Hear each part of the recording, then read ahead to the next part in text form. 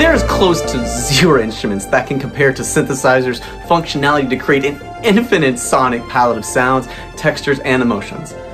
However, for all its loveliness, playing synth live has both a long history and present of problems, annoyances, and liabilities.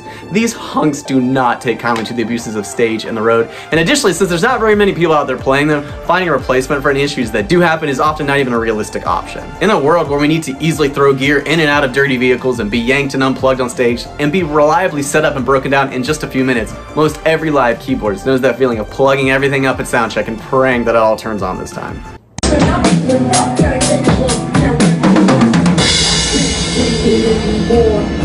So let me show you a setup that I've been building and testing to try at least lessen some of these problems so we can actually focus on playing our instrument and not just be tech support. So here she is, the Wolf's Bane V1. We got fully wireless MIDI connection, 3 independent lights with wireless DMX, controls mapped to be able to send separate commands to any device hooked up in the ecosystem, including laptops and MIDI pedals. It weighs less than 40 pounds. I can set it up in just a minute with a single power cable. It can be disconnected and reconnected at any time, and it will immediately work. So let's dig into this. Firstly, how do we make it so it can literally be turned upside down and still work tomorrow? The main structure is actually built around a dual tier keyboard stand, you know, like the Van Halen ones, but instead of putting a second keyboard on it, I use the second tier to be able to lock the entire thing down. So you can pick the entire thing up upside down and nothing falls out. Next, in the stand sits a really big pedal boards tray that is heavily velcroed to the stand, and inside the tray lies all the goodies. Firstly, underneath the main keyboard, we have a long light bar with 2 pieces of industrial foam kind of holding that in.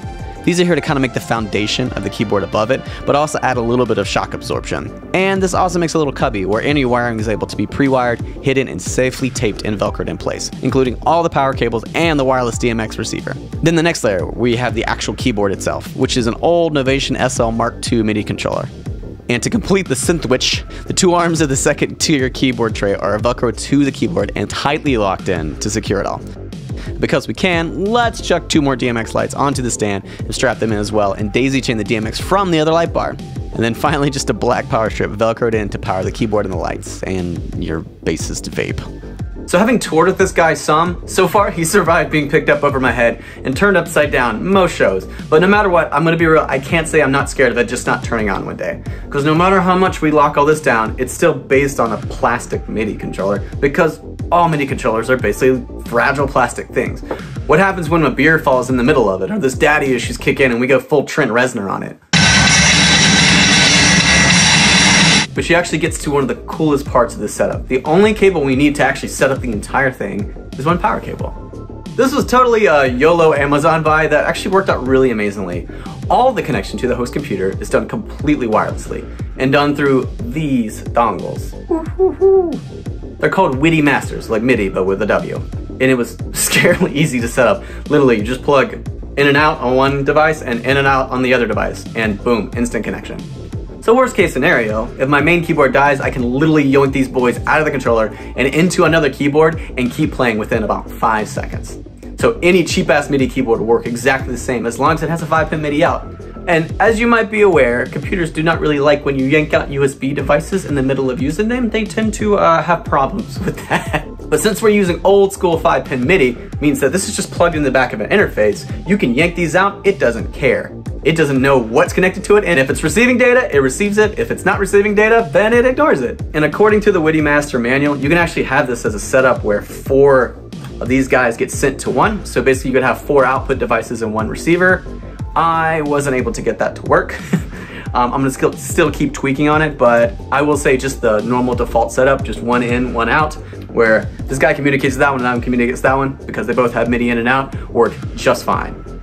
Now, as far as the computer setup of this goes, it gets a little complicated because I currently run 2 computers live, and I'd rather run 0 because computers are fragile. But I have them on the back of the stage. I'm not touching them at all. I have one that is just the backing tracks and lights. So that has our click track and our pedal changes, anything like that. That's like the minimum viable product. I have to have that. So even if my synth computer goes down, that's okay. I'm gonna be grumpy, but we'll make it through the set. And the synth computer just received MIDI and CC commands, as well as program changes from the brain computer with the backing tracks and each of the individual keyboards. However, I need to be able to send something from that synth computer back to the backing track computer.